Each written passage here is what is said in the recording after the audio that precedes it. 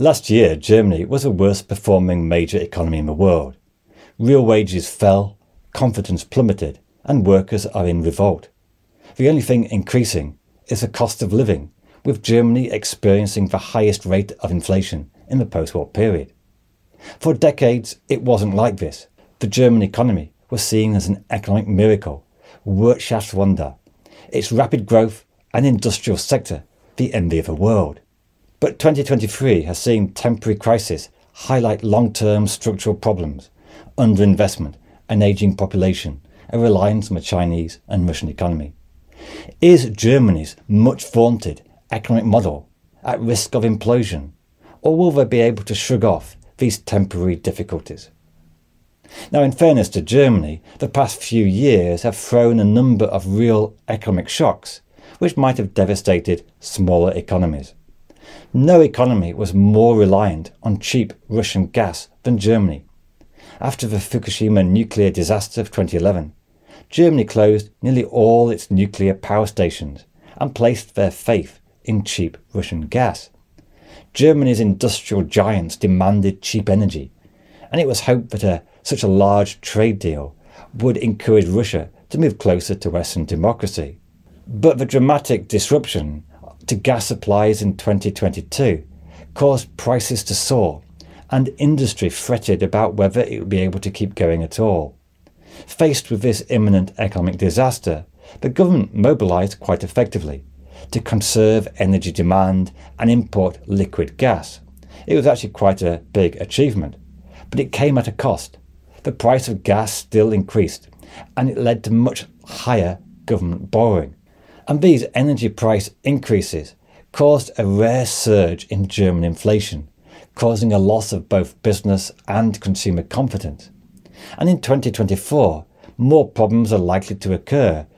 For example, construction workers are demanding 20% pay rises, trying to catch up for the loss of real wage growth in the past couple of years. And the inflation and cost of living has caused rare industrial disputes, with farmers and train drivers going on strike. The German reputation for efficiency and reliability is under strain. And there's no easy solution. Like much of Europe, Germany faces an ageing population, a fall in the birth rate, and an expected decline in population. With a shortage of workers, we could see more wage rises and inflationary pressures in the coming year. Now, 100 years ago to the day, the German economy was experiencing a deeply traumatic period of hyperinflation. Workers resorted to carrying wheelbarrows full of money to pay with a worthless currency. That shock of hyperinflation and its role in the demise of democracy still reverberates in the German psyche today. And another key element in the German economic psyche is a dislike of government debt. So strong is the fear and dislike of debt that in 2009, the government passed a constitutional amendment limiting the amount of debt the government could borrow. The problem is that in the crisis of 2023, government spending soared to deal with the costs of COVID and the Ukraine war. And when the government wanted to maintain spending, the court struck it down as unconstitutional. The result is that the government has been forced into spending cuts and austerity, exactly at the time when they need to be doing the opposite. As countries in southern Europe might be able to tell Germany, austerity is never popular and usually has significant economic costs. The real problem is that the private sector spending declining. Cuts in government spending are worsening the overall demand in the economy and leading to lower growth and recession. Now, if any country can afford to borrow more, it's Germany. German bond yields are amongst the lowest in the world. It's got a very strong reputation. German debt, as a share of GDP, is amongst the lowest in the world. It's crazy to be worrying about debt when it's really not a problem. The problem that Germany has is lack of demand and lack of investment. Germany can and should be willing to invest more to help deal with these temporary crises. It also needs more investment in public infrastructure, which has fallen behind in recent years. Germany is facing a self-imposed austerity and recession, which really isn't necessary. However, the German crisis is much more than these temporary headwinds. German industry fears it has been left behind by a fast-changing global economy, and when times were good, they failed to invest in the future. For example, the once much vaunted German car industry is struggling to move into the electric car market. Germany's great competitive advantage was in mechanical engineering, but electric cars need software as much as mechanical engineering. The result is that Germany is losing ground to rivals in, say, China or Tesla in America. Exports to China have fallen, hurt by both slowing Chinese demand, but also a declining competitive advantage. Even Brexit, which disrupted the lucrative export market to the UK, has not helped. Now, German car makers such as Volkswagen still retain a strong brand image, but it was tainted by the diesel emissions scandal, which saw sales in America fall. Some economists worry that German car makers could face a Nokia or even BlackBerry moment, a once dominant industry becoming complacent and then suddenly overtaken by new firms embracing new technology. Now, this may sound something of an exaggeration. German car firms are still in relatively good health. In 2022, Volkswagen was the largest car firm in the world and still saw sales of €156 billion in the first half of 2023. However, past success is no guarantee of future success, and if the car industry was to suffer, it would have major negative effect on some of the poorer regions in Germany who rely so heavily on the car industry. However, even away from the German car industry, there's a growing realization that Germany has lagged behind in the adoption of key technological changes. It's fallen behind in the adoption of digital technology, even as the government has cut spending on digitization quite dramatically.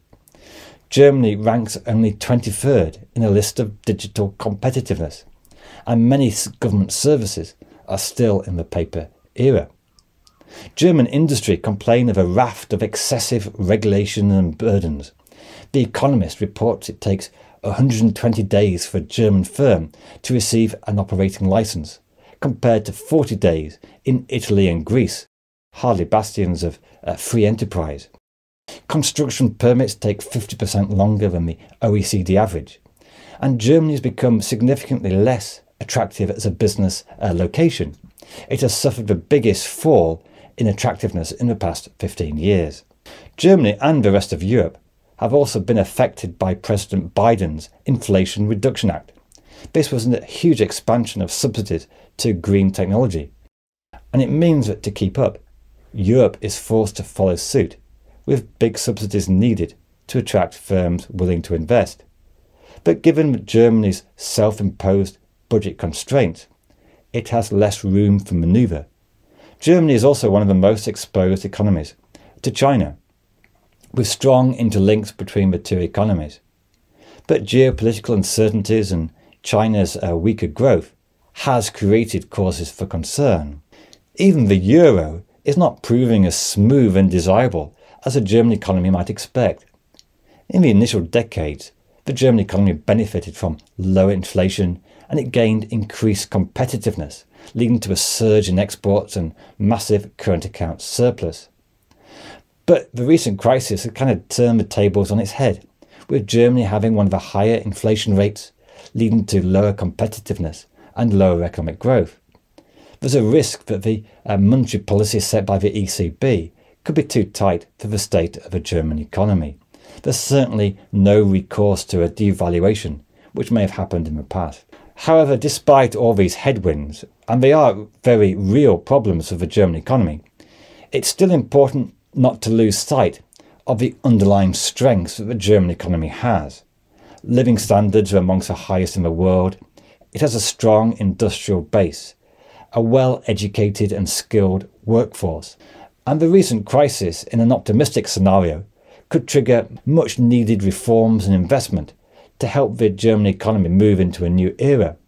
The German economy has also faced bigger problems in the recent past. Reunification in the early 1990s was very expensive and difficult, and in the first half of that decade it really struggled. But just as people started to talk about Germany's economic decline, it rebounded to once again become one of the strongest economies in the world. It would take a brave forecaster to write off the German economy. But at the same time, the challenges facing the economy in the coming year are very real, and it's an unusual shock for an economy used to be one of the strongest in the world to face all these new challenges. If you enjoyed this video, do check this one out on the impact of an ageing population for European economies, and please subscribe to this channel. It's new about global economics and there'll be lots of great videos just like this coming soon.